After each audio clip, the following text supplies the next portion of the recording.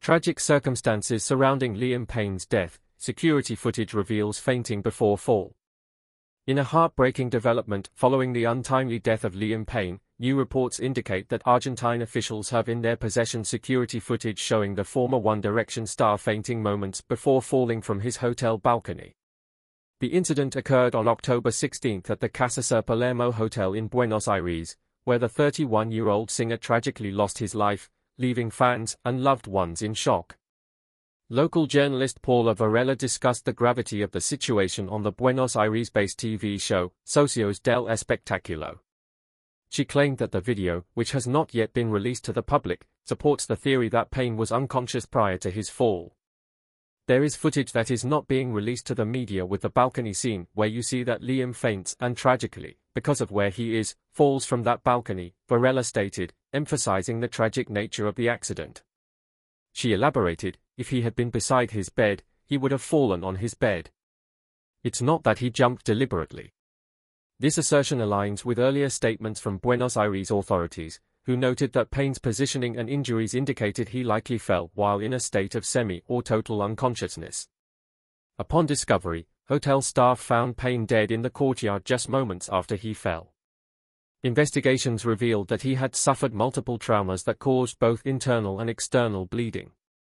A preliminary report from the National Criminal and Correctional Prosecutor's Office confirmed that Payne sustained a cranial fracture and other serious injuries leading to his immediate death.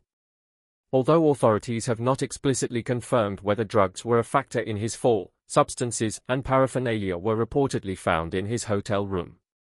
A toxicology report later indicated that Payne had multiple drugs in his system, including crack cocaine and a substance known as pink cocaine, a blend typically comprising methamphetamine, ketamine, MDMA, and other recreational drugs.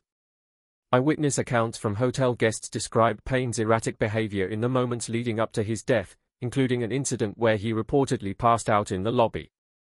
One American tourist recounted witnessing Payne's distress, noting, "There was an incident where he was very frustrated and was smashing his laptop in the lobby, and then the final time he came down, he actually passed out in the lobby of the hotel." This incident paints a troubling picture of the singer's state of mind during his final hours, as he struggled with the pressures of fame and personal demons. Liam Payne had long been open about his battles with mental health and substance abuse, which were exacerbated following the breakup of One Direction in 2016. Sources close to the singer indicated that he felt lost without his bandmates, often describing him as heartbroken and struggling to cope with life after the band. He was heartbroken and never really recovered, a source revealed. Reports also indicated that Payne had previously suffered at least one overdose, requiring resuscitation, highlighting the severity of his struggles. Payne is survived by his parents, Jeff and Karen, his sisters Ruth and Sarah, his girlfriend Kate Cassidy, and his 7-year-old son Bear, whom he shared with ex-partner Cheryl Cole. His passing has left a profound impact on his family, friends, and fans, who remember him not only for his music but also for his candid discussions regarding mental health and addiction.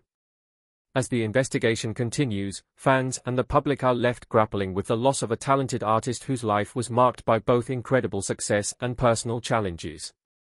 The tragic circumstances surrounding Liam Payne's death serve as a stark reminder of the importance of addressing mental health and substance abuse issues, especially within the high-pressure world of fame. If you or someone you know is struggling with substance abuse, please reach out to the SAMHSA helpline at 1-800-662-HELP for support and guidance.